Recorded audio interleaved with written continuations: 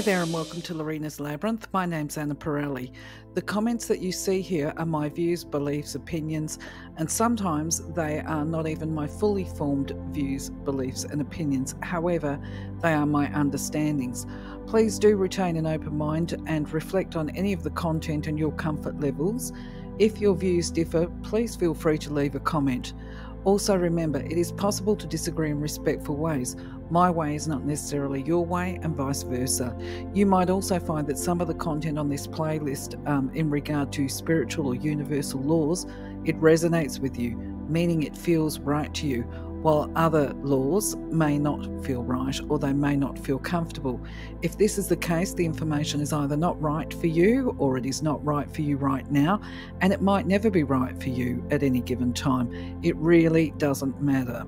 As an earthy and practical person, I can put my hand up with all honesty and say that I have at different times had the same feelings about some of the content in here, and with some of them I still have a level of skepticism within my viewpoints, but I choose to retain an open mind about the things that I don't fully understand for a few reasons. Firstly, because I believe it would be supreme arrogance to think that we all know all of the answers while we have a body, and because what is right for one of us is not necessarily right or suitable for all of us, and I choose to respect the differences. Please do leave your opinions, beliefs. Feel free to argue the points in a respectful way with any of the content on the slides and even my interpretations. And if you feel that you can add clarity around some of the content, we would all love to see it. Thank you. For now though, let's explore the laws. All creation is governed by law. The principles that operate in the outer universe, discoverable by scientists, are called natural laws. But there are subtler laws that rule the hidden spiritual planes and the inner realm of consciousness. Contained within these laws, or conditions, is the true nature of matter. Knowledge of these laws has an effect upon the mental urges. Mind is the builder. Stay in full mindfulness of the application of universal law as related to self and to others, and know that in love all life is given, in love all things move. In giving one attains, in giving one acquires. In giving, love becomes the fulfillment of desire, guided and directed in the ways that bring the more perfect knowledge of self as related to the universal, all-powerful, all-guiding, all-divine influence in life. Love is life. When we go back, merge with the God Source, in some infinitesimal but profound way, we expand the mind of God. Our higher self always points the best and most perfect way, and it is ours to listen and choose or reject what we hear. It does not blame, but patiently tries again to show the perfect way, the loving way. All of creation pushes forth. We are ever becoming. Identity ever remains. Universal law number 5, the law of ascension. The law of ascension defines the high vibrational frequency with which the soul of an incarnational being is resonating. When the illusion of separation from God and God's self is lost, the vibration of that person rises to the point of ascension. No longer does this mean that the incarnational personality leaves their plane to live a finer existence. We are meant to bring our loving energies to our everyday existence, becoming an example or role model for others to emulate. So some people are going to look at this law and ask themselves or ask us, what is an incarnational being? Well, my understanding is that we're talking about a person who is currently in a physical body walking the earth plane right now today.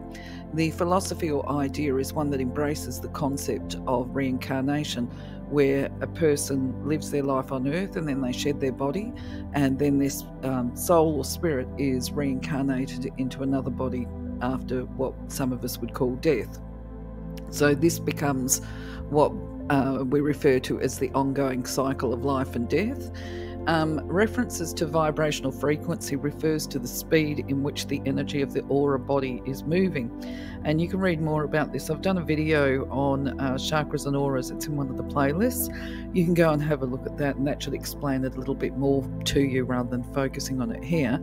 Anyway, as the energy of a person's, or as the vibration of a person's aura increases, it's said under this law to be ascending. It's speeding up, and the person starts to lose the idea of being separate from the divine creator. And I'll try and outline this with an image. Actually, I'll see if I can find an image, but I might not be able to. So basically, it's the idea that all of us, each and every one of us, every single person, every single soul, every animal, every sentient being, anything that can feel, as in sensation or emotions, is a product of the divine image and made manifest. It's come to life, you know, quotation marks, because it has been energized by the God source or the creator, whatever you want to call him, her, right? Now, in my mind, trying to rationalize and process this on a logical level, I imagine some kind of all-encompassing sentient being, if you like, that is a shining light that pulls little bits of light off themselves, and that becomes the spark of all life for all of us. So this, we're looking at creation theory here, and I think I saw it written somewhere, and I thought, well, that kind of resonates to me, that we are all created individually as a spark in the first instance, and then when we become embodied, that little soul spark, that part of God, goes into us. God, goddess, whatever you want to call them. Anyway, where I'm going with this is, please understand I'm trying to explain something that pretty well is indescribable, beyond description.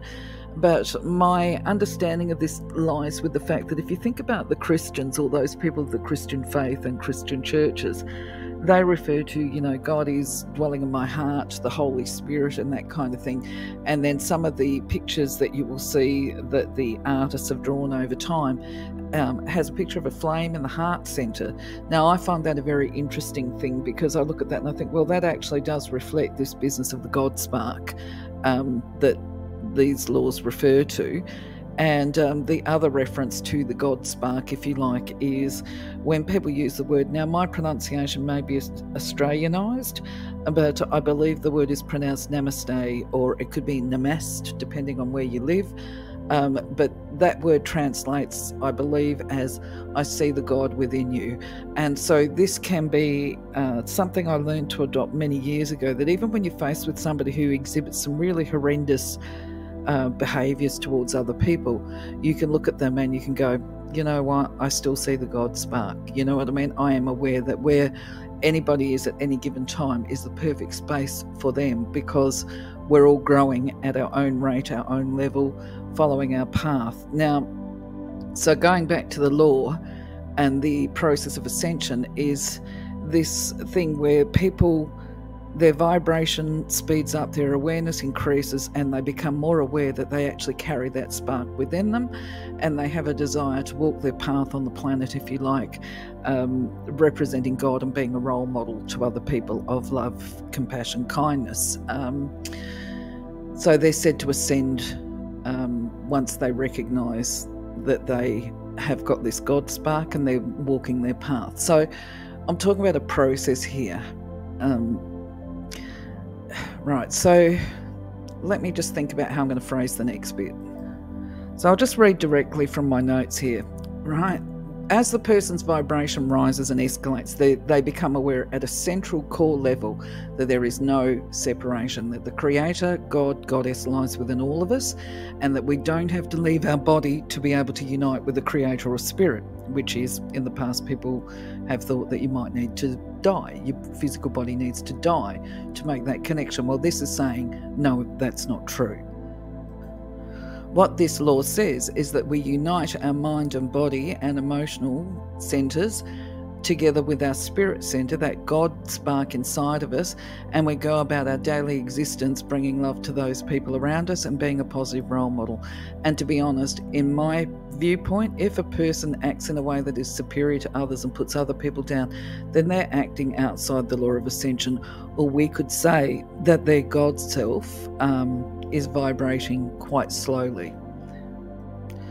Well, to some extent, yes, it is. But a wise person, or somebody that has ascended and is aligned with their God self, this is, of course, my belief, and it does sound a little bit judgmental in the translation, but that's not my intention. If a person is aligned with their God self, then they are living with the attributes of respect, regard, and consideration for people around them. I believe, in my observations, the problems occur with this is when people have not fully raised their awareness beyond themselves.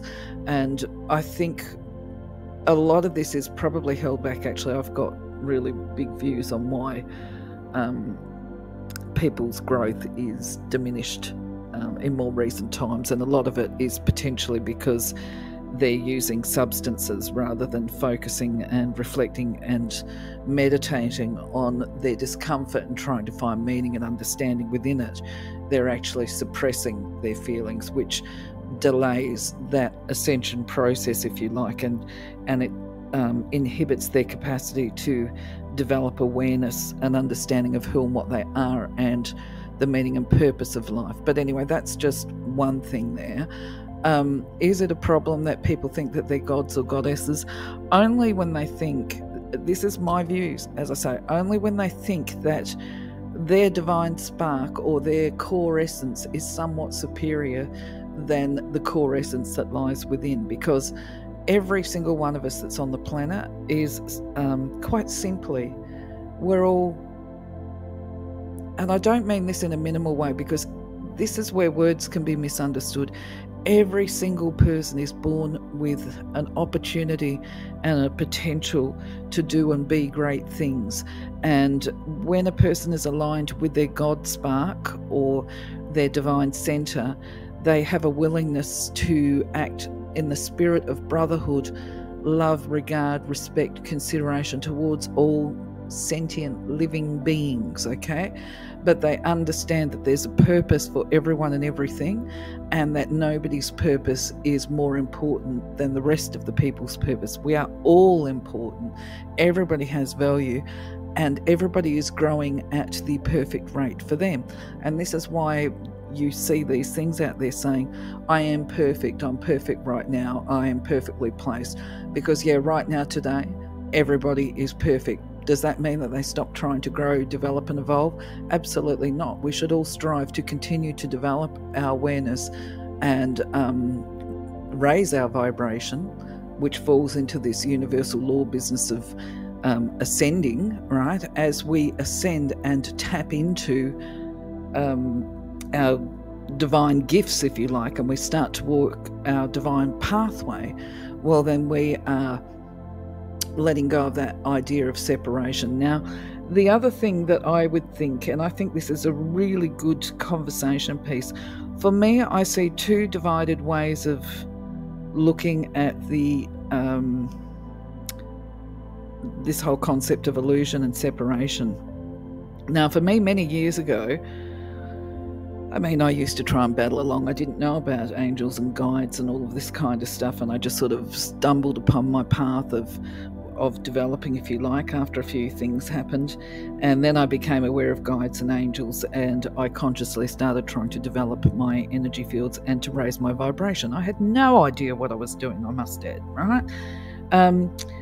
And then at a different stage, so we're talking about over decades here, and then somebody blew into my life when I was in a particularly bad way, and they told me that because I drew on the support of my guides and guardians, that I was not an independent person and I was not an independent spirit or whatever. Now, that really shook me, and I took that on board because I know that with my astrology and that kind of stuff, that one of my purposes was to become an independent person. What I realise in hindsight is that that was very unhelpful and unhealthy of that person to say that to me, because being an independent person is totally different to being an independent spirit. As a spirit, we all work, if I can speak, work together collectively for the greater good of mankind, the planet, or whatever. So there is no shame in calling upon the support of your guardians and your guides, because at the end of the day, that's what they're there for. So to me, harm happens when people think their way is the right way and they impose their beliefs on another person. Um, these days, of course, and for many years now, I've kind of disregarded what that person said. It took me actually down a pretty dark pathway. I had to fight to get myself out of it. So, can we ascend and descend? That would be a question, wouldn't it? I would say that once we've ascended, we develop that knowledge, even if we don't feel it all the time. So I believe at one stage in my life, I went to great heights. And then over the course of life, because I stopped doing the things that I should be doing, which was actually the purification of the aura, listening to my own inner guidance, and all the rest of it, I became consumed by earthly problems. And I wouldn't say that I descended because the knowledge stayed there, but what I lost was the joy of life, if that makes sense. So, do people think they're gods and goddesses? Yeah, but is that a bad thing? I don't know. You tell me. Depends on the person, I suspect, and depends on the context and the situation. But it'd be a great discussion point. Let me know your thoughts. Leave a comment. I'm off now. I'm going to get ready for the next one. See you later. Bye bye.